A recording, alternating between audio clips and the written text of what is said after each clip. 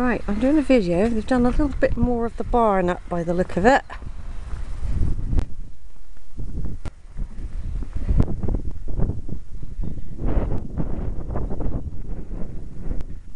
Yeah, they've done a bit more of the barn up. Yeah, they were totally demolishing that when I came before. They've rebuilt it probably with the same stone, look. They were like cattle stables, cow stables, or cow sheds when I came last time. As with the other ones over there. And there's still the farmhouse, of course, that hasn't been touched yet. It hasn't been touched. Like I say, I'm using a different camera. I've done this before. It's just interesting to see how this will come out, really.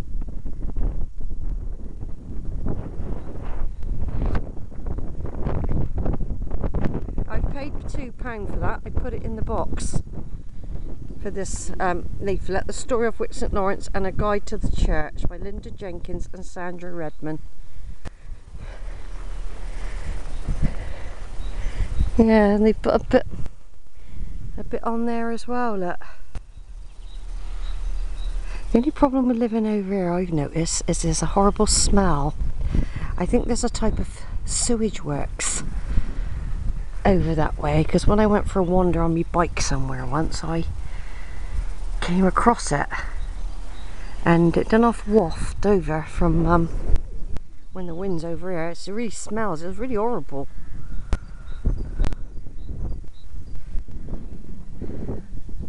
Chelsea are playing tonight, Newcastle, and we need to win. So do they, so it's going to be a battle. We really need to win to stay up in the points for the Premier League. We're in the final of the Champions League and the FA Cup. We've got no chance of actually winning this one, but the Premier League, I mean, but we need to qualify for next year. We will qualify automatically if we beat the German lot next week. That's a nice little grave, isn't it, with the tractor, look, down there in the sunset.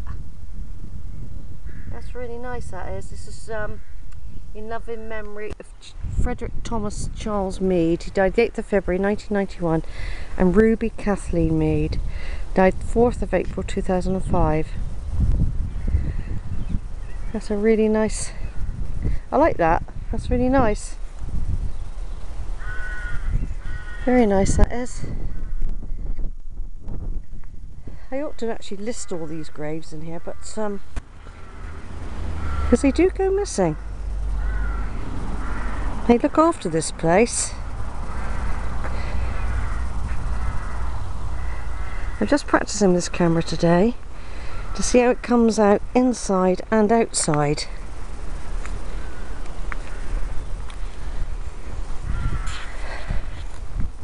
Inside and out.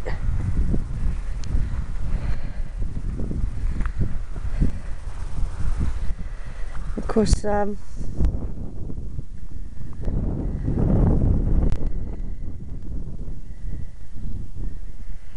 we've got the chaplains, of course. This one here,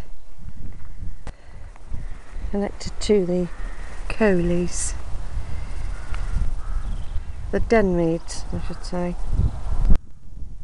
One there, Edward Chaplin. He died at 85 in 1931. Ellen, his wife, died in 1899, age 59.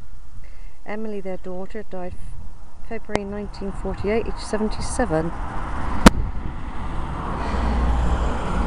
And then we've got some more here. William Chaplin, he died in 1969. One's age 72, and another William Chaplin died 1977, age 85. And then there's a Frances Amy Chaplin. She died 1988. Gladys May Chaplin, she died 2010, age 90. Then we got the cherished memories of a beloved son of brother Gerald Charles Chaplin fell asleep 17th of October 1950, age 25. So that's them next to each other. Then we've got another one here,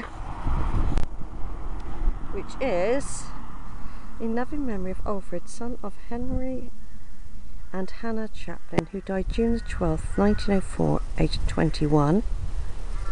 Also Freddie, his brother, who died January 24th, 1897, aged 17 months. Also Henry Chaplin, father of the above, who fell asleep May the 9th, 1932, age 80. Also his wife Hannah Maria. She died June the 21st, 1949, aged 94. That's quite a good picture there, isn't it? Them there.